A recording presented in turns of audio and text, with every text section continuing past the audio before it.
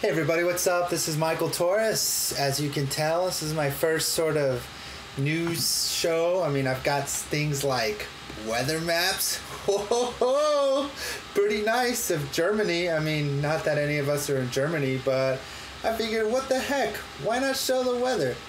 As you can see, there is temperatures hovering right around coolness, I guess. Whatever. Yeah, enough of the weather. Pretty good. Just send that back out that way. So what do I want to do with this kind of stuff? First off, I'm just testing out some software from BoinxTV. Definitely dig it. I think it could be something that'd be really cool to kind of play around with or whatever, you know?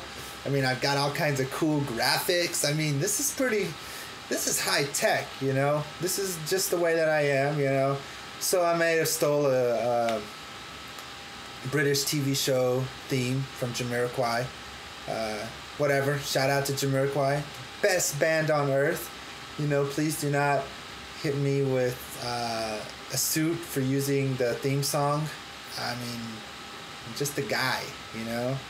And I'm part Native American, like 1/16 Jamiroquai. I mean, Iroquois. You can't forget this kind of stuff, you know? So, I'm just checking it out, seeing what happens, you know. I don't know, I guess I could talk about things that I kind of find important to me, but why not? Why when I could just bring out the weather one more time, man? Right on, there's the weather. I gotta, you know, soon I'll have multiple angles, interviews, people talking about this and that. It's gonna be pretty hip, you know. Or not, because I'm super exhausted and got a lot of things going on, you know. But hey, once this thing once I get into the mix a little bit, we'll see what happens, you know. So maybe I'm cool and hip and trendy, you know, have all kinds of neat ideas and stuff like that.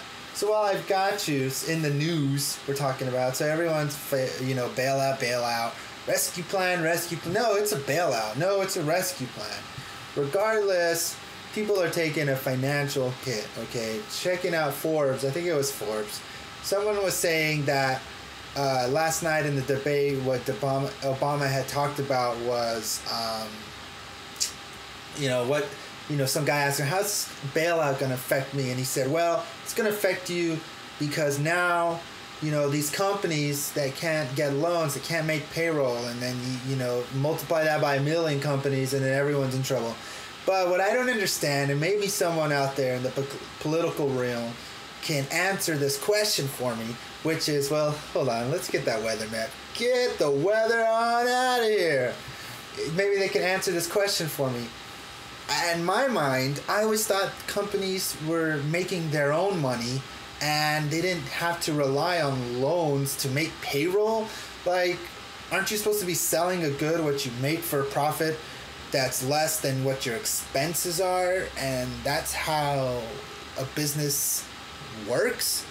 But apparently, I just blew my own mind there, you know, and not with drugs. I'm anti-drug, sorry, whoa, whatever. And so here's the deal. I mean, is this not the way things are supposed to work? And here on the other hand, people are talking about, you know, McCain saying, bring up these mortgages. I want to buy out these bad mortgages. People say mortgages, but I'm pretty sure it's like mortgages, so like mortgages. I don't know. Anyways, people want to buy these up. You know, he wants to buy these up, these bad mortgages. Funny word, ROAD. Rude, ROAD. Anyways, he wants to buy these guys up. And so I heard someone remark, well, geez, why didn't I just buy a bigger house? Because, hey, you know, now I don't have to worry about it. But guess what, people?